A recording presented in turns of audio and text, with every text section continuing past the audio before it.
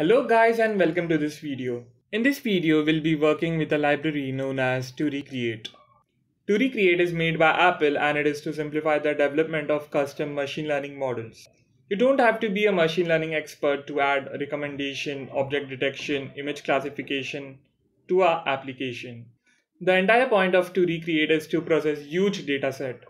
By huge, I mean billions of data points with millions of features. This is why it is so fascinating and we'll see in next few minutes. This library is not focused on algorithm specific design. It is machine learning with task focused design. Now let's see what is meant by that. What we usually do is we train our data on a specific algorithm, right? But in Turi Create, suppose our task is to classify or classification or regression, whatever it is. What we do is tell Turi Create that our task is classification or regression. And here is the data. Go choose the model which will work best with the data that I have provided. Now what Turi Create will do is go through a bunch of different options and find the best model that will be best for our needs. Even you can specify a model which is already there in Turi Create library. It has also custom models like recommendation system, text classification, etc. Now let's see its advantages. Turi Create is easy to use as it focuses on tasks instead of algorithms as we discussed before. Then it has a visual inbuilt support. What we usually do is use Matplotlib, Seaborn or Plotly for our data visualization. But in Turi Create, everything is present in single library. Next, flexible. As you can see, it supports text, images, audio, video and sensor data. It means that we can use any of this data to train our machine learning model. Fast and scalable. It works with large dataset on single machine. And we'll see later how it does so. Ready to deploy.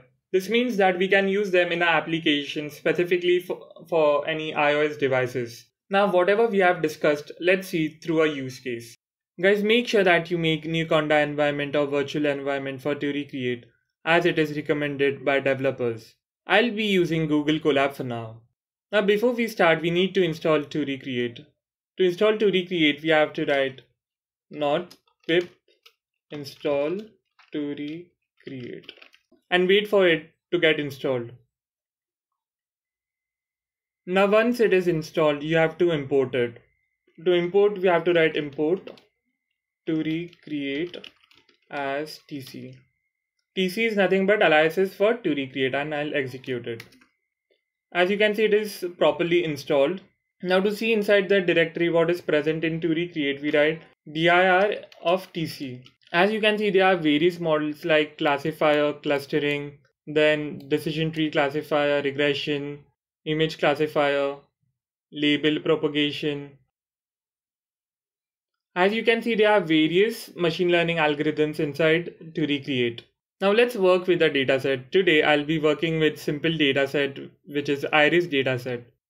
If you guys don't know about iris dataset, it contains 3 classes of 50 instances each, where each class refers to a type of iris plant. We are given 4 features of that plant. Those are sepal length, sepal width, petal length and petal width.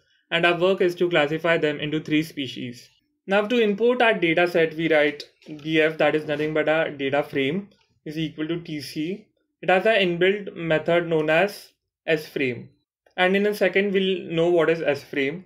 And here's the link for dataset. As you can see, our data frame is ready. And if we see our head part, now when we see our head part of our data frame, we can see a tabular structure. Now if we want to see the type of data frame, we write type. Now you can see Turi Create, it is nothing but a sframe. Now sframe is nothing but a scalable data frame. You can see in the documentations here, it is mentioned. Sframe means scalable data frame, a tabular column mutable data frame object that can scale to a big data. The data in sframe is stored in column wise and stored on a persistent storage to avoid being constrained by memory size. Persistent storage is nothing but any data storage device that retains data after power of that device is shut off. For example, disk, hard drive or SSD. The main takeaway from this is that sframe can store a huge data not only in RAM but also on disk. Now when we talk about pandas data frame, what it does, let's compare them. I'll write data frame of pandas. For that I have to import pandas, right? So I'll be importing pandas. As you can see, pandas is successfully imported. Now let's read our CSV, pandas.read CSV. I'll pass that same link. Now if we see the info of data frame of pandas, we can see that it uses some amount of memory. It might be small in this use case, but when the data increases exponentially or the count of data is in millions, pandas is not a good choice. Then we have to use something known as S-frame, which is scalable frame. So this was difference between pandas data frame and S-frame, that is nothing but scalable data frame. Now let's visualize our data that is stored in our S-frame, and for Turi Create it is one of its feature to visualize. Now let's see. Now simple way of doing is see TC, that is nothing but aliases for Turi Create dot. If I write visualization dot, let's see, we have this many options to visualize our data. Now if I want scatter plot, as we know for scatter plot we have to pass x and y. Let's pass those. As you can see, we are getting some kind of documentation for it, and you can see they are expecting x and y as the parameters. Now let's pass them. Now what I'll pass is sepal length. I have passed sepal length as x and I'll pass sepal width as y. As you can see, we are getting some kind of visualization, and this is nothing but a scatter plot for sepal length and sepal width. I'll pass x label as sepal length and y label as sepal width. I have passed them. Now let's see and execute. As you can see, we are getting a useful scatter plot between sepal length and sepal width. What we generally used to do is like import matplotlib and cbonds to visualize our data. But in Turi Create, everything is there in itself. Now if we press here, we can see that we can even save this image. And if I want, even I can open this in a new tab. As you can see. Now let's see what df.plot does.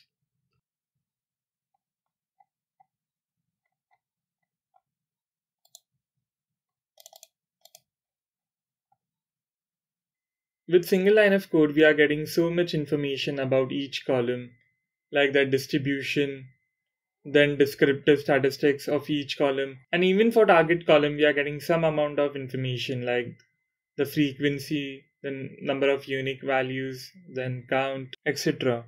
Now if we go back and see what all visualizations are available, what I have to write tc.visualization.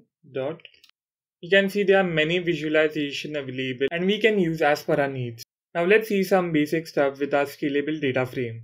Let's see what it offers. We can see we can add column, then we can add columns, append column names. Let's see what column name returns. As you can see, we are getting names of columns from our dataset, where these are nothing but my independent features and my species is my dependent feature. Now let's see more stuff. Now what value underscore counts returns is the number of times the unique value is repeated. Now these operations seem similar to pandas data frame, right? Now let's see the shape of our data. As you can see, we have 150 rows and 5 columns. And this is also similar to our pandas data frame. Now let's see what scalable frame offers. As you can see, we can drop duplicates, we can drop nan values, then we can export in JSON format, then we can read CSV, there is random split for train and testing purpose. There are many features that scalable frame offers, right? Now let's create a model. Now to create a model, you know, right, we have to divide our data in training and testing purpose. Similarly, we can do it here also. So for doing that, let's see what we have to write. Now first thing we have to do is give our independent features, and those are my sepal length, sepal width, petal length and petal width for this data set. So I'll just write it. Now here I've given my independent features and now I'll just execute it. Now we'll train our model. Now what we'll do is divide our data for training and testing purpose. So see what I've written, train data and test data. Then from data frame, I'm doing a random split of 80. For training, I'm considering 80% of my data, and for testing, the rest 20%. For seed value, you can give any number you like. I'll just execute it. If I go and see the shape of my train data, let's see what it returns. As you can see, we got our training shape as 117 cross 5. That means we have 117 rows and 5 columns. Now let's see the shape of test data. Now we have successfully divided our data for training and testing. Now it's time to create a model. Now let's see what this line says. As we know, this is classification task, right? Now what I'm saying is from Turi Create, it is a classification task. So I need a classifier and I'm creating my model. So from Turi Create, I'm telling it's a classifier and I'm telling it to create on this train data. I'm giving target as species on this as my independent features. Now guys, let us understand this line one more time. Now here I'm telling my Turi Create that this is a classification problem and you have to create a model on the data that I've provided. In this case, I have provided my train data where my dependent feature is species, where my independent features are this features above that I have specified. So when we are new to machine learning, we always get confused. For this data, which machine learning model should I choose? But when you work with Turi Create, this won't happen. I'll just execute this. As you can see, Turi Create goes through bunch of different options and selects model for a data that we have provided. Now you can see the Turi Create have went through boosted tree classifier. These are nothing but boosting techniques. Then random forest classifier. Then it goes through decision tree classifier. And finally, Turi Create have went through logistic regression. Isn't it amazing, guys? You just have to write one line of code and everything is in front of your screen. Now let's analyze the result that we have got. Now first model that Turi Create have worked on is boosted tree classifier. As you can see, it have trained model on 11 records, but we saw that our training data was 117. So what happens is, as you can see, 5% of data is used for validation. If you guys don't want, you can set validation underscore set is equal to none. Now let's see what boosted trees have given us. Now it has done 10 iterations. In each iteration, you can see the training accuracy have increased, and after that it remains constant. And even for validation accuracy, we even get log loss with this. Isn't it amazing, guys? Everything is there. Now similarly, it goes through random forest classifier with 111 records, and you can see the training accuracy after each iteration increases. Similarly, it goes through decision tree, then logistic regression. As you can see, after each iteration, the training accuracy increases. So, model selection based on validation accuracy, we get accuracy for each model, as you can see. But after that, Turi Create will automatically select a best model for us. As you can see, it have selected boosted tree classifier based on validation set performance. Now if we see the summary of a model, as you can see, we get number of trees that it have worked on, then max tree depth, then training accuracy, validation accuracy with loss function. Everything that you want is there in front of your screen. Now after training a model, what we usually do is test a model on a testing data. Let's do so. What we'll do is model.evaluate on test data that I had created before. Now with one line of code, you see what you are getting. You are getting accuracy, then AUC. As you can see, we are getting a confusion matrix, like what was the target label and what our model have predicted, and with count for that. Then we get FN score, then we get log loss, precision recall, almost everything, guys. Now if you guys know about false positive rate, true positive rate, then you will know for every threshold value it has given its false positive rate and true positive rate. With this you can plot AUC and ROC curve with this. Now what we'll do, let's store this in one of our variable and see what type it is.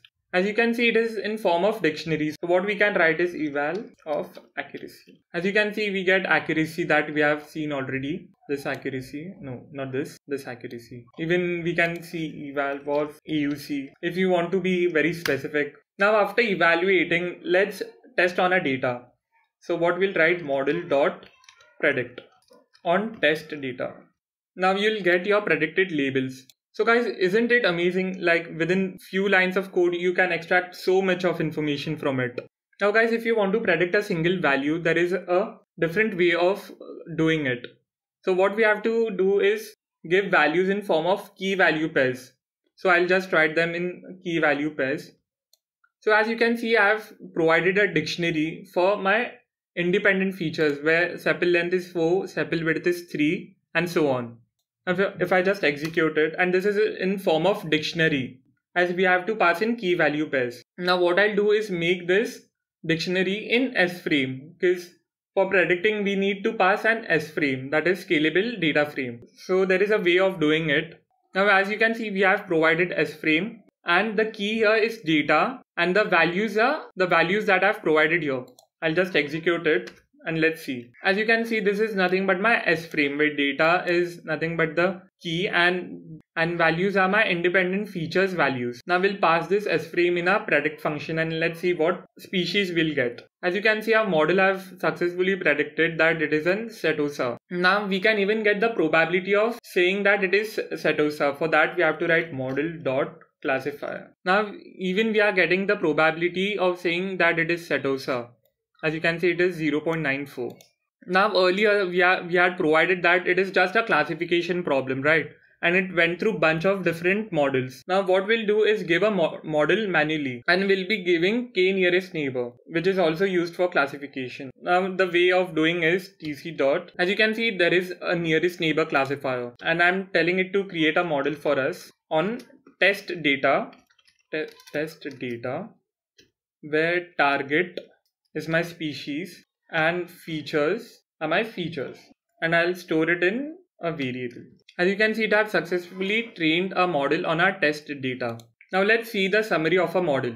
So guys, I made a mistake. What I had to write is I have to train a model on a training data, right? So what I'll do is fix my error. As you can see, it have trained a model on 117 records with features, distance. Now if we write knn model.distance, you can see that it uses Euclidean distance in its backend. Now what I'll do is I'll evaluate a model on our test data. Now let's see the results of our evaluated model. We are getting accuracy as 0.93 and pretty much the same thing that we have discussed before, like confusion matrix. And this is giving me a good accuracy than previous boosted trees. Now what I'll do is predict my test data with our model. As you can see, we are getting our labels. Now guys, I have to save a model. For this use case, I'll be saving the first model, that is boosted tree classifier, just to show you guys. Now to save our model, we just have to write model.save the model, which is a model, and with what name you have to save your model, we just have to write that model.pickle. I'll write it as this. I'll execute that, and to load our model, there is inbuilt function in Turi Create. Now let's see what is it. So the function name is load model and what file that we have specified, and I'll store it in mod. Now let's see it if it works. Mod.predict. As you can see guys, it is predicting the output. Now to conclude this video, this library can have a lot of potential in machine learning and deep learning industry. Since not many people know about this library, community of it is comparatively small. So what you guys think, do let us know in our comment section. I hope you guys have learned something new today. Make sure to like this video and subscribe to our channel. If you guys have any issue, do let us know in our comment section. I'll see you all in the next video. Till then, bye bye.